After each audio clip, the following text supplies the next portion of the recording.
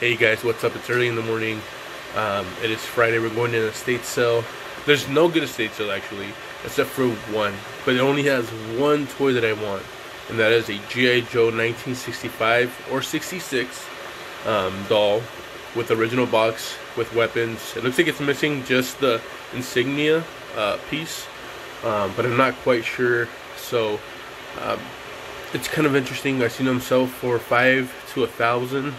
Depending on the condition, but it's just the market's like from the bottom to high, from 200 to 1,000. So you know, I gotta go look into it further in and find out what makes it valuable, and you know, because there's different variants of that toy. So that's the only reason I'm going, guys, because I really want to learn about it. Because I see them at the flea markets, but I just don't know enough about it, and this is a perfect chance to take advantage and learn, and hopefully be able to score for a great price. I want to stay under 150, but if it's 200, I'll think about it. That might be a little too high, but like I said, I want to learn and take my time with these figures. So I'll show you guys a picture. Hopefully I'll be able to get it, pick it up. I'm going early in the morning. It's gonna be 5 a.m. I'm not going super early, just for, because it's just a toy. It's not multiple things. When it's multiple things, I want to get there ahead of time. But since it's only going to be one thing, it would really suck if I don't get it. And, you know, like I said, when it's the first 5-10 people, it's a free-for-all. And you don't know where the damn thing is at. So that's the only thing I'm worried about, is being there early and not being able to get it. Because let's say person number 3 walks into it and gets it, compared to person number 1, where they don't know where to go. And you have to figure out where it might be. Usually I ask the vendor or the seller, but sometimes they don't want to tell you. So it's going to be a little hard, but we'll see what happens. So see you guys in a bit. I'm going to make some tea. This is how early it is, guys. Nobody up. Nobody's awake. It's so close to 5 a.m. But I did bring myself to enjoy reading some vintage robots. Now, guys, I can't say this enough. Buy these books. They're so knowledgeable. You get to learn a lot. And a lot of this stuff goes for over $100. So, and then, you know, tin robots, if they're original from the 70s, 50s, 60s, they go over $100 easily, guys. I've sold a lot of them within my, you know, since I've been doing this. The highest one I've ever sold was, I think, 500. So, just to give you guys a heads up. Buy these books, learn. You know, knowledge is power. I tell you guys all the time. So I'm gonna jump into a new section, which is G.I. Joe. I see it all the time. I pick it up for friends, but I think it's time for me to learn G.I. Joe. So I have to go out and buy a book, and I'm gonna look into some video pages, websites, and see what's up with this G.I. Joe toy as well. I'll talk to you guys soon. Alright, guys, I'm here. I am John. I just say John because I want people to know who I am, but there's supposed to be 2 people here, but I only see 1 bag. So I see the guy up front parked, but I don't know if this is the right address. So I just put my stuff there in case. But I should be number 3. And that's me right there. I'm not sure if I didn't put John over there. Yeah, cool. I just don't know if that's the address, but we'll find out.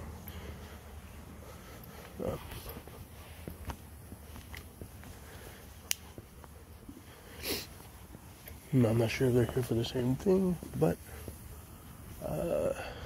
it should be the right address. Let me double check though. Hey guys, so I'm already, it's 6:13, it's only been like half an hour, but after watching a whole bunch of videos on this vintage G.I. Joe, it is the first release 1964 G.I. Joe. Now, very stoked, but it's not the first release one. Now, there's 3 released that same year in different boxes, colorations. You know, the first release came in a white box, the second release came in a white box as well with different coloring tape, and the third one came in a green box. But I'm a little confused right now because the last one recent sold was over $1,000, but it was sold in a green box. So I'm trying to figure out what's actually going on, because, you know, how do you value it? But there's a way to tell. So when the outside box of the G.I. Joe, let me write it down here for you guys. That should be fine. The first release, they call it the Triple TM. So, you know, on the corner of the right side of the box, it will say, like right under Soldier, it will say TM, and then right under that other letter on the top, it will say TM, and then if you switch the box to the bottom, it will say another TM. So they call it the triple T, making it the first release G.I. Joe that came in a white box. But the one that recently sold had the 3 TMs, but it came with the inner green box. So that's kind of a little confusing, right? You would think, you know, watching watching like a few videos of these people that with their collections, they all come in a white box. So I'm still trying to figure out what happened. But all right, so let's get to the second one. The second one is a little bit more obscure, but right under the value of the triple TM G.I. Joe, which is like about $700 to $900. Which, if you look into it, there's only 2 TMs, which is the right side and the top side, but no TM on the bottom side. So they call it the double TM. So that's the second issue from that same year. So we know when they put them on shelves, they sold out so fast they had to make more, and they changed the box with, you know, just double TM or the whatever reason. So that one's the second one, and the one that here at the auction is a double R G.I. Joe, which is the 3rd issue of that same year figure. So it was a later production toy, but it came from that same year. They put double R and then I think a TM on the bottom, and it came in a green inner box, which I'll show you guys when we go in there. So now I know for a fact what I can drop money wise. The last one sold complete, sold for $500 plus shipping, so I'm gonna say like about $530. Now I gotta go into it about $200. I'm not sure what they're gonna price it at, honestly. I'm not even sure if I don't have it in my hands yet, so I'm not sure if I'll even get the toy. So it's gonna be a free for all the first 5-10 people that go in there, and hoping that I can grab that toy ASAP. Hopefully they're doing jewelry or buying those, you know, nice bags, whatever reason. That's usually what happens with high-end estate sales. This one seems like it's a high-end, it's a very nice high-end neighborhood, but at the same time, they could be cheap. They want to get rid of this stuff, they want to move it away. I've scored really good toys at estate sales. I was hoping they wouldn't want to get that stuff, and sure enough, they didn't. They went for other things. Now, the last best one that I went, when I got the Hot Wheel poster, everybody went for the toys. I went for the poster straight up. I asked the guy, where's the poster? He told me where it's at. I got very lucky with that poster, and they sent it for $1,200. Just to give an idea that there's stuff that is worth money. This G.I. Joe, I know for a fact if it's not cracked, I gotta expect it. If it's not cracked, it's at least worth $400 to $500, maybe even $600 if I can push it. But I have to make sure everything's nice and in good condition, and hopefully it has those Insigma, I think it's something like that, stickers, because I didn't see it there in the picture. If it has that, then for sure we're talking that, you know, $500, $600 toy. But if not, we can still kind of value it about $400, $500, maybe the lowest end $350. So for me personally, this is a awesome pickup if I get it, because it'll be my first original 1964 G.I. Joe pickup ever. And I don't do G.I. Joe, but I wanted to learn today. That's the reason I'm here. So let's hope we get it, and I'll see you guys soon.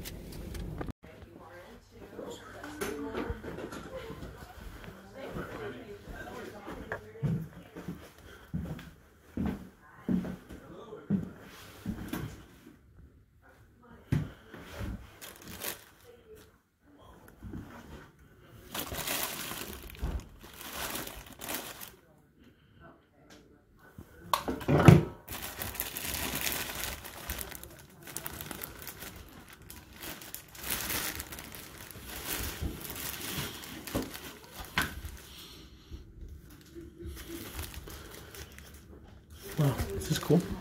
This Disney sweater from 1979. Nice. Be perfect for the antique store. No, I'm not. There's books. Oh, sorry.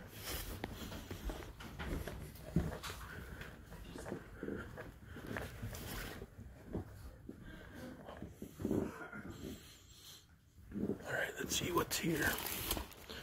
I'll put this down. So I got the G.I. Joe and I got the car. But it's only cash, so I'm very limited.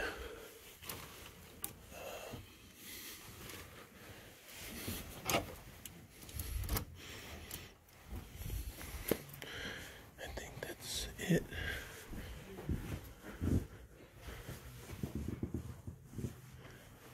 Oh, there's more clothes. Let's grab my stuff. Don't want to lose it. It's missing its hug cuff, but let's see.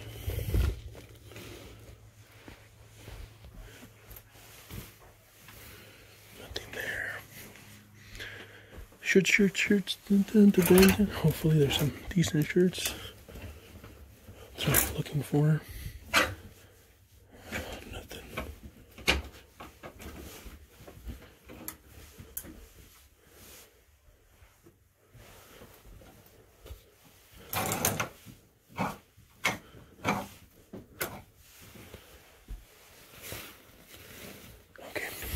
Pretty much it.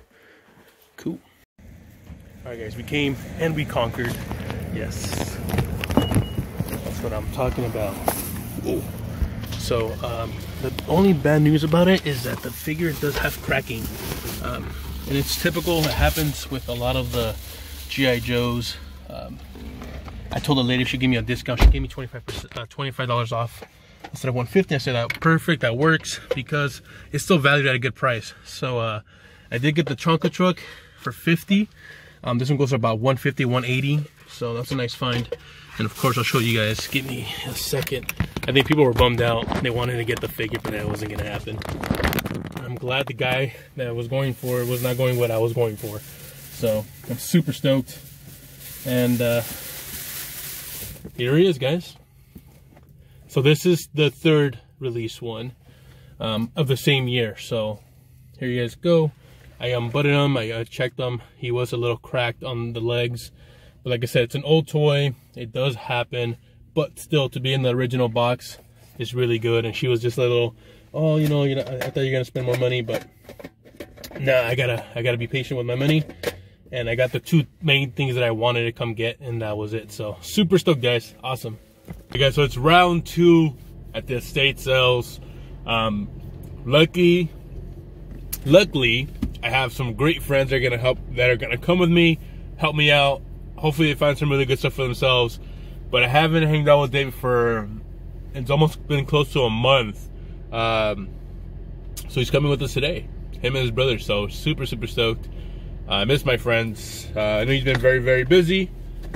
So now it's good to have the gang with us, and we will see. So what happened with this estate sale is, I swear to God I didn't see it yesterday. I looked up every estate sale one by one. So they had a whole bunch of video games. They had a whole bunch of really expensive toys that I didn't see at all. So I'm hoping that they still might have a little bit of that stuff. Maybe it didn't sell yesterday because it could have been priced high. It could have been priced too low, or it didn't catch someone's interest. So we're gonna go see if they still have it. I'm hoping for the best, and we'll see what happens. All right, guys, so we're in the second estate of the day for this morning. And vapors. Yeah. So guys, they have Lord of the Rings. All right, come on in. Woohoo! Let's go inside. Let's go. I should have brought my bin. That's alright. Oh, they don't let you with backpacks in. Yeah. I wanted with different. Xbox. Maybe the Wii. Everything's 30% off. You can negotiate pricing too as well at the register. I see what I want.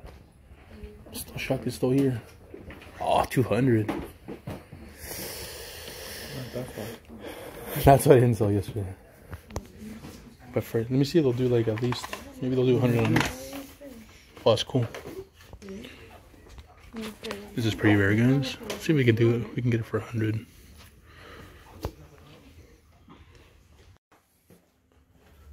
Alright, guys. So we got that huge plush. We got these so far. 50 to 30% off, so they're giving out really good deals today. I'm glad we came. Whoa, Ninja Turtles. Like comics. Nice. Like little storybooks. I'll grab these. This one's a little beat up though. See if we can get a deal on them. Maybe for $1 a piece. Someone took the turtle van. Damn it, that's what I was trying to hope it would still be here. Because I'm sure that was priced pretty high. But someone took it, so. Yeah, these guys tend to look up everything. That's the thing that kind of sucks a little bit. But prices are better now, that's for sure.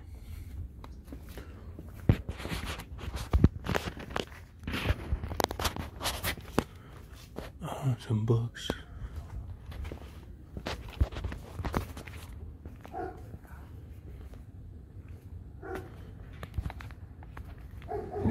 If you guys see anything, let me know.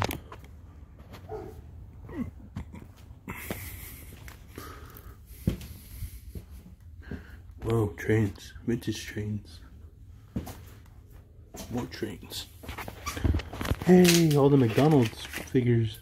Nice.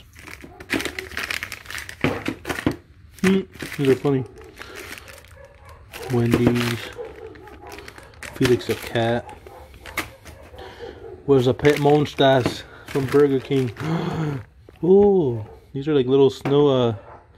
My wife gets these actually. That's funny. They're galoob, but they're I forgot what they're called. These are kind of cool. We grab those. I think that's it on toys. Alright guys, so I picked this up at an estate sale. We paid $50. Now this is my mistake. I thought it was open just because the way he looked inside and there was like paperwork floating around. But actually he was actually brand new in the box. He's never been played with. He still has the original seals inside. I just opened them up, put them back in. And also there was one of these included, which makes it even better of a sale. Last one sold was $300. Open boxed, in really nice condition. I've seen some sold for like about $175 open box, but none have ever been sold brand new in the box. So I'll probably be the first one on eBay to sell this brand new in the box. It was covered in this shrink wrap. So the guy, I guess, that had this wrapped it up to keep it in good condition, which he did very well. But when I was there, I thought it was open because it looked open to me. So the guy's like, you know what? He said $100. I said, yeah. When I was inspecting it, it looked like it was open because from up here you can see it was open. The seal has been broken, but that could have been over time, you know, because the tape doesn't hold over time, so it tends to break. And I told him, "Would you do any better?" He said 60, and I said 50. And sure enough, when I got here, it's like, okay, if it's open, if it's pre-owned, I can still sell it. I still could get like maybe I can still make like $50 on it. But sure enough, like I said, it was brand new in the box. So this just changes everything. He's a little bit more valuable now because people want him boxed brand new, and none have ever sold brand new. So this is an awesome find at a estate sale. So awesome. I'm just very stoked. I just want to share this stuff with you guys because you guys are going to run into this stuff, and if you see it, if it's a good price, pick it up. They still range pre-owned, open, over $100. Now I've seen some sell for $75, but I've seen majority of them go for $100, $150, $200. And the last one sold was really high in really nice condition for $300 plus. So I'm going to list this for $300, and I'll add some shipping to it as well. Awesome find.